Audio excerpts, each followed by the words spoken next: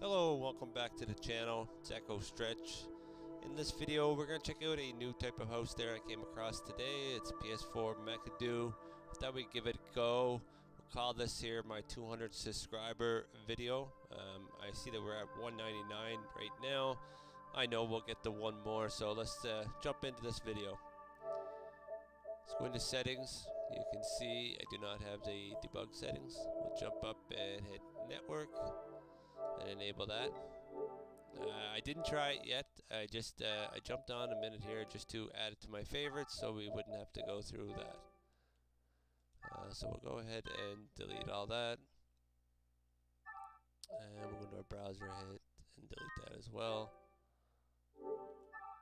And we'll go into settings and delete our cookies and clear our website data. There we go. Go into bookmarks, and I have it here. It's version 8. So we'll give it a few moments here to install the cache.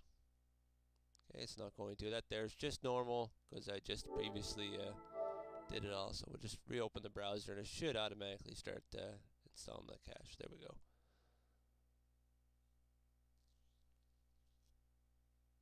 So we'll give that a few minutes. Shouldn't take too long. Looks like it's going pretty quick. So. And 98%, 100%, cache installed.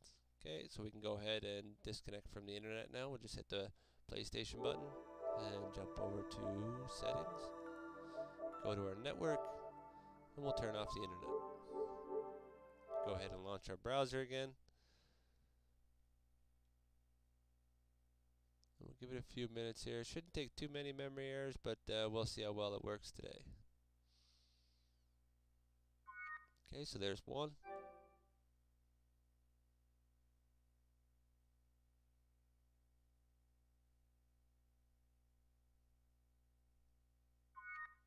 There's two. What is okay. There's three.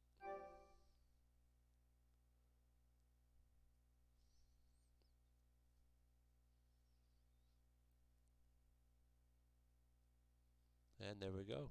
We're going in.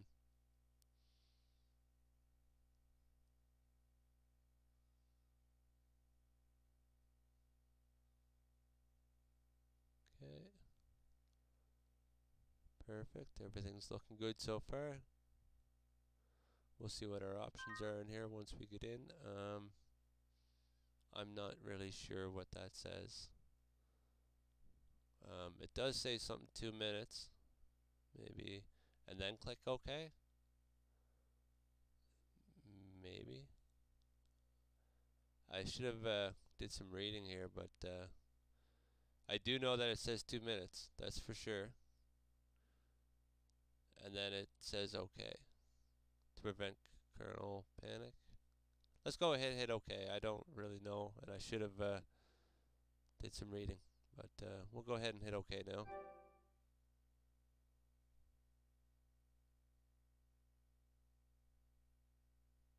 I'm not sure if it's doing anything. Oh, okay. Looks like we're in. Okay, I'm not sure what it said up there, but I think we went past everything. I think everything is good now. Let's go ahead with GoldHen 1.1 and we'll just see if it loads here. Okay, and it's going good. So waiting for clients. Launch and payload. And we're good on that there. Let's just see what other options we have here. PS4 debug is good. We can use that there with if you watch my previous video there with Modern Warfare, he created the Call of Duty modding tool, and that's what we need for that, which is good. Your basic stuff, your GTA mods. I'm not really sure if anybody like. The only one I use is Le Mans, and I'm not even sure. That's native right there, yeah. So this is the only one I ever use. But it's good. Linux 1 and 3 is good. the Toolbox. Let's go ahead and launch the Toolbox just so we can have that enabled as well. Okay, waiting for clients.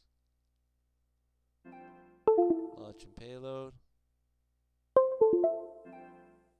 And there we go. 1.0 loaded. Okay. The IDU mode, I guess. Okay, so he has basically every other option that everybody else has. It's nice seeing the Toolbox work. I've seen it on other hosts where you go ahead and click the Toolbox. They just maybe never got around to fixing it yet, but it just wouldn't load. So let's go ahead and hit our PlayStation button, and we'll jump over to settings. Make sure our debug settings is there, and we got it. It's all good. Let's go ahead and launch a game here just to make sure everything is loading good, and we'll do Black Ops 3. Go ahead and load it. And as you can see, everything is working good.